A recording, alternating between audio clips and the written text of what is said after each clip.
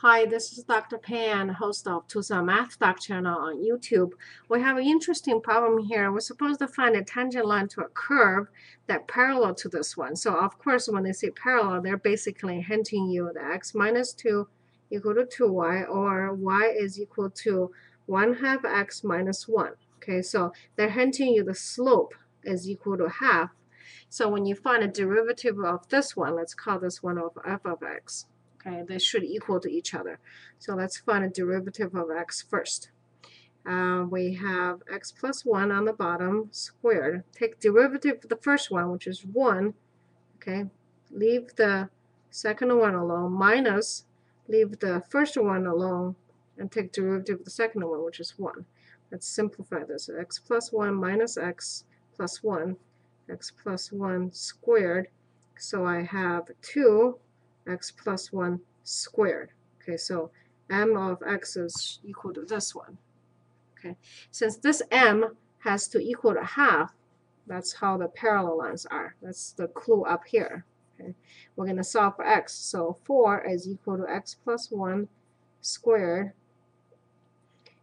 Plus minus 2 is equal to x plus 1. So I have x is equal to two numbers, x equal to 1 or x equal to minus 3. Okay. Now it's important we know what those x's are. So basically, if it's tangent and we find at those 2 points, x equal to 1 and equal to minus 3, we have a slope to the tangent curve that equal to half. Okay. Now let's see what those points are. F of 1 is equal to 1 minus 1, so it's equal to 0. Okay. F of minus 3, on the other hand, equal to minus 4 on top and minus 2. So this is one actually equal to 2. So now we have 2 points. Okay, so they're giving you clues little by little, but it's kind of wrapped around. You have to open up the wrappers to see what the clues are. So this point 1 is when x equal to 1, y equal to 0. And there's another point, x equal to minus 3, y equal to 2. At those 2 points, the function f prime has m equal to half at those 2 points. Okay. Now, having had those 2 points, and we know what the slope is. It's pretty easy from down the path from there. Y of tangent is equal to mx plus b, and given that 0, 1 is the point on this tangent curve, let's substitute in there. 0 is equal to half times 1 plus b. So I have b equal to minus half. Okay, so first tangent line here is y is equal to tangent y equal to half of x minus a half.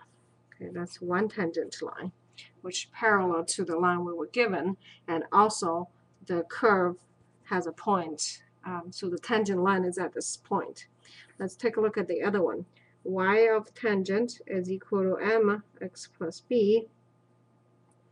And here, 2 is equal to a half times minus 3 plus b.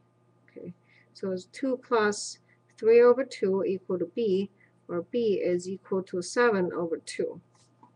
So I just simplified over there. So for this point, y tangent is equal to half of x plus 7 over 2. Okay. This tangent line is for the curve at point minus 3 and 2 at this point on the curve. And this one is at point 1 and 0 on the curve. Okay, so overall, this is a very interesting problem and a good one to put on the exam by all means. All right, hope this helped. Have a confident day.